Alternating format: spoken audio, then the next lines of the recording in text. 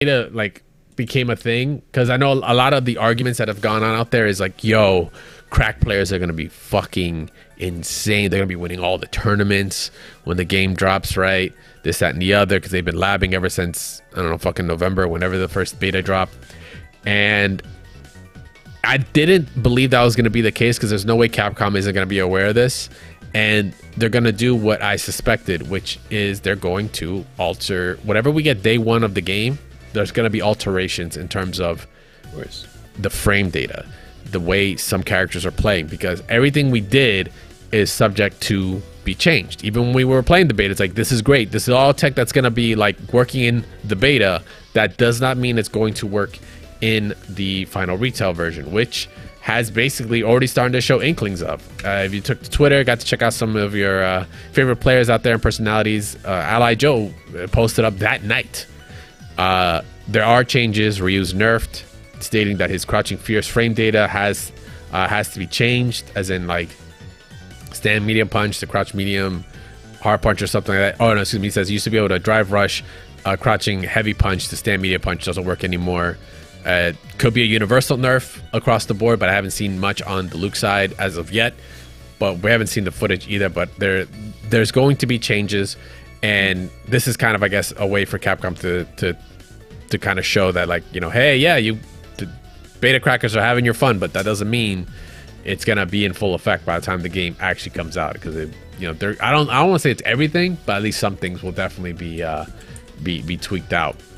And that isn't the only case either. We're seeing also some changes that I don't know if these were actually necessarily something that changed, but I don't remember this being a thing as much in the beta, which was like seeing like projectile drive rush parry to drive rush like punishes. I don't know if this is new to the beta, to be honest. I just started seeing the tech. This was sent to us by the homie MJ, and it was like, yo, this is kind of gross, where you can like almost like perfect parry projectile, but then get into drive rush. Mm-hmm. it's never going to stop. I just want y'all to know I've given up. I saw this footage earlier, and then as I was playing the demo and I'm fighting against like the computer, by the way, a lot of people are doing this computer level 8 challenge these days. And I was trying to fight through it, trying to parry through it. I could not ever perfect parry a fireball. It's a little interesting to do, for sure. But yeah, the tech is going to be interesting. We're already seeing changes as to how maybe the game's going to already evolve, or the directions that they've taken from the first couple betas, which is great, because the game's not going to feel like the crack being out took away anything from it, right? That's the big thing. Like, a lot of people were afraid that by the time the game came out, because here's the thing about fighting games, especially modern fighting games, since 2009, right? Fighting games have developed. In other words, their life development has gotten shorter and shorter and shorter and shorter with every release of whatever the fighting game is. Like, because we're in such an age of information and sharing tech and Twitter and all this, like, games get figured out. So, like metas. I'm talking about metas. This is purely in a competitive standpoint, right? What's viable, what's meta. It gets shorter every fucking time a new game comes out. And with a crack being out there, like, all these characters have so much tech to them already, and the game is at negative, it's at negative 38 days, right? Like, it's insane. So a lot of people were worried that the game's just going to get figured out so fast that it's going to end up being a little bland because of it, due to the effects of the crack. But like I said, with Capcom initializing these kinds of changes, that just means we're just going to have new interactions, new things that we're going to have to do almost a fresh start. Not a full fresh start, but a pretty good fresh start. So, for those that were kind of dooming and glooming about the crack, I wouldn't sweat it too much. As a matter of fact, once April 26th comes out and this game gets cracked, I also would not worry about it, because they'll probably change it again from now till then anyway. Just my 2 cents. Right. I mean, it's almost like no point, and you're going to be fighting like 10 other characters that are not in the cracked beta yet. Like, those people are going to be starting from square one anyway. Yeah, this is going to be. Plus, I mean, so many players starting from square one. Good luck if Dawson can cancel his far normals. Oh my goodness. Yeah, there's so much we're still dreading because there's still so many characters we haven't had a chance to play against, right? And speaking of characters we haven't had a chance to play against, I mean, we had the DLC schedule given to us, which is also amazing, right? So Rashid will be coming this summer. We then will have what is it? Is it her name? What is her name? Io? What the hell is her name? I don't recall. No, I don't have it in front of me. I don't remember. Yeah, well, Fang's disciple. Yeah, she's coming out fall of this year. Is it fall? Am I thinking fall? Yeah, fall. Aki, thank you. Fall this year. Ed is going to be coming back winter of 2024, so starting, January. And then we get Akuma for spring of next year. Or was it summer? Spring or summer? Whichever way, it's 2024. We're not going to be seeing Goki anytime soon. But also the crazy part about it is two things. One, the DLC, or rather the leaked DLC characters that we covered way back when was definitely correct. But then two, like the frame data and such that we've seen changes on, we're seeing kind of a little bit of a facelift too. Like Akuma looks different now than the initial design that we saw him in that original leak. He's now got white hair. He looks way more savage. I really don't know what else to say about that. But that's just to show you you need to keep an eye on all this stuff, because Capcom is gonna flip the script on us. Don't expect to know everything that's gonna come out or the directions they're gonna take with everything, because they've definitely been hard at work to still give us one hell of an experience once the game does actually drop. Yeah, my boy Rashid lost his scouter apparently. Oh yeah, that's right. Yeah, he doesn't have that anymore, right? Yeah, right. No more scouter. Yeah, no, I'm liking where it's going. I wish it wasn't so far spread out. Seems like they're coming in seasons. Yeah, Rashid, one per Rashid season. Summer, Aki the fall, Ed winter, and Akuma spring. So yep, feels kind of far for Akuma, and I don't know why Akuma is now being DLC again. Listen, man, because he's paid to win, baby. He's paid to win. But it's great. It's crazy that we're getting Akuma from Tekken in the game. I'm pretty stoked about that. I don't know about you, but it's cool that we're seeing that cross. We're finally getting our Tekken X Street Fighter or Street Fighter X Tekken. Did you say Akuma from Tekken? Yeah, that's Akuma from Tekken, right? Yeah, it's Akuma from Tekken. No, it's Sephiroth from Smash. Sephiroth from Smash? Ryu from Smash. Yo, Ryu from Smash got his own game? That's crazy. That's sick. That's Cloud from Smush. No. Oh, my goodness. But, yeah, so the showcase was, I think, what it was intended to do. Did what it was intended to do, which was really show off that single-player content, get us excited for what's coming up. The demo's doing its thing right now.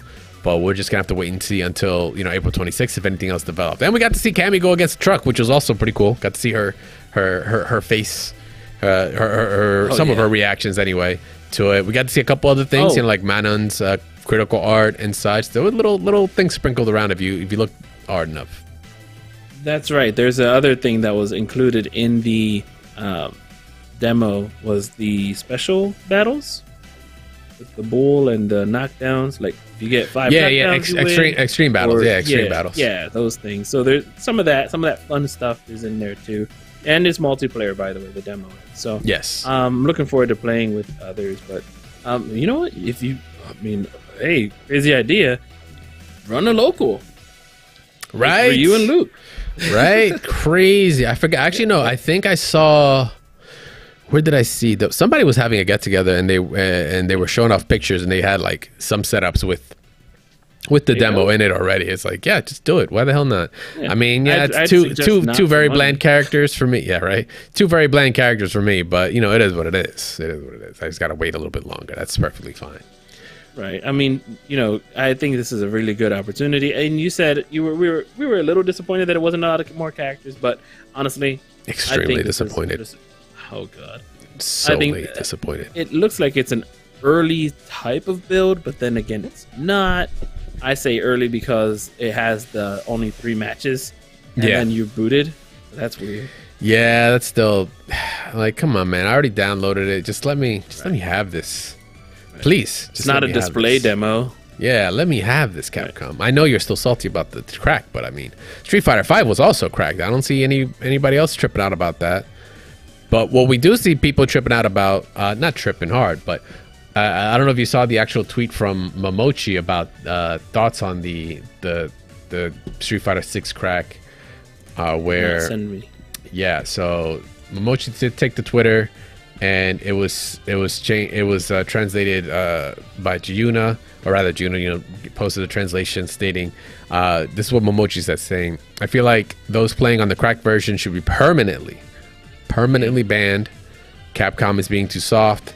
There are certain overseas players who have even shown the crack on stream or tweeted it out." Yeah, bro. Because you know what? A part of me is like, I get it. Absolutely.